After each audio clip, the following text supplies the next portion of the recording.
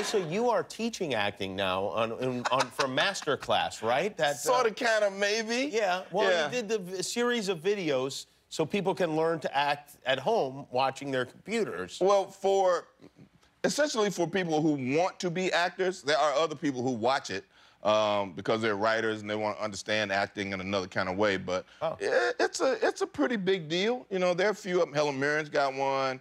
Yeah.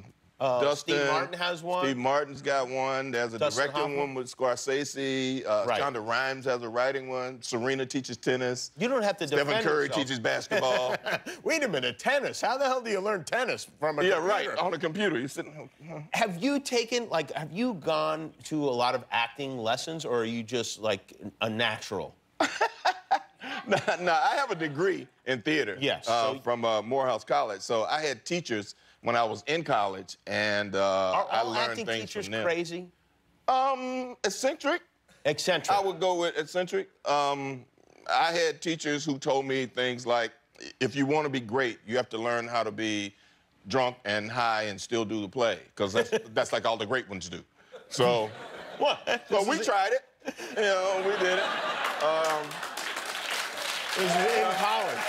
Yeah, you know, you drink a little wine, smoke a little weed, go on stage, and, you know, and when you get through that, you're kind of like confident, and you go, that was all right.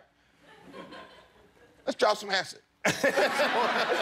So you actually think that because you know what's going on, so you, like, drop the acid at, like, before half hour. Because you know it's going to be, like, 2 hours before it really comes down on you. I see. And you go on stage and you do the play, and then when the play is over, you're ready to party. But occasionally you do that, and you drink some coffee and smoke some weed, and you get ready to go on stage. Like, one night, these girls, we had these dancers, and they used to come on stage first, and they would do this leap across stage, and I'm in the wings ready to go on.